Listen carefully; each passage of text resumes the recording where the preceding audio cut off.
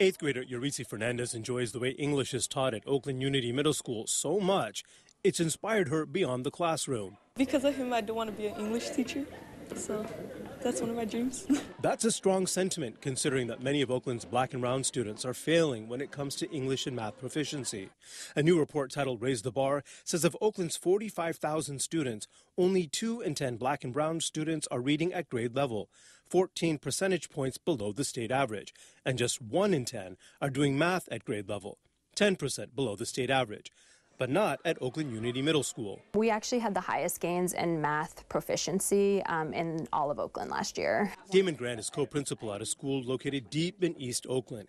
85% of the majority black and brown students qualify for free or reduced lunch.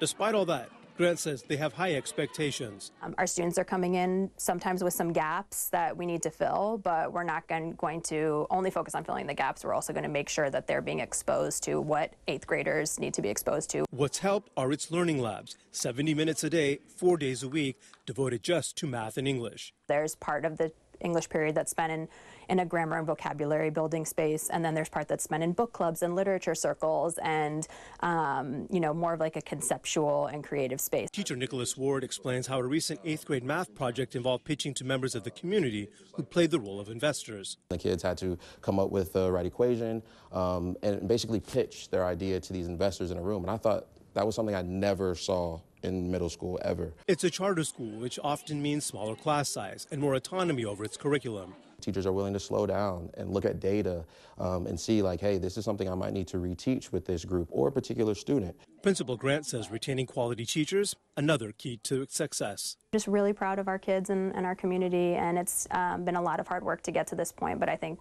we've created something really special. In Oakland, Ansar Hassan, ABC 7 News.